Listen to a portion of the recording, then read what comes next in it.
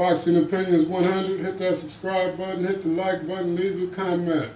Keyshawn Davis versus Jose Zaragoza. Keyshawn Davis, as we all know, he's one of the three of the Davis brothers.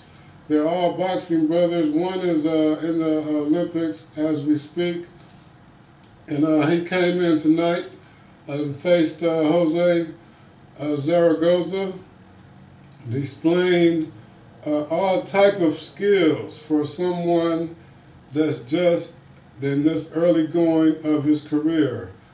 Tim Bradley says that he puts Keyshawn Davis on his top 10 list already as a youngster. So Tim Bradley said he's in his top 10. But as you can see from the clips that Keyshawn Davis hit Jose Zaragoza with a left to the body, paralyzing him, dropping him, and having Jose Zaragoza unable to continue.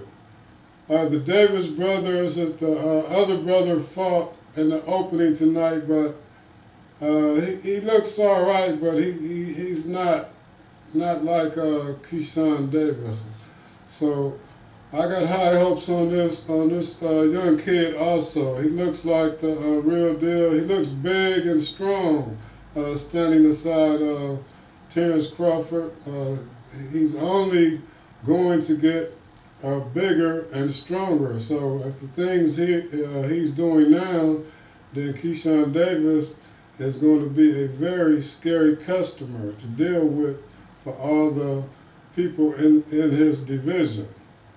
So let me know what you think about Keyshawn Davis versus Jose Zaragoza, and how do you feel about Keyshawn Davis, and do you think he deserves to be on the top 10 list already this early in his career? And Jose Zaragoza, we hope he's all right like always. So, you step between those ropes. Every man, we just hope they make it out safe. And this is Boxing Opinions 100, and I'm out.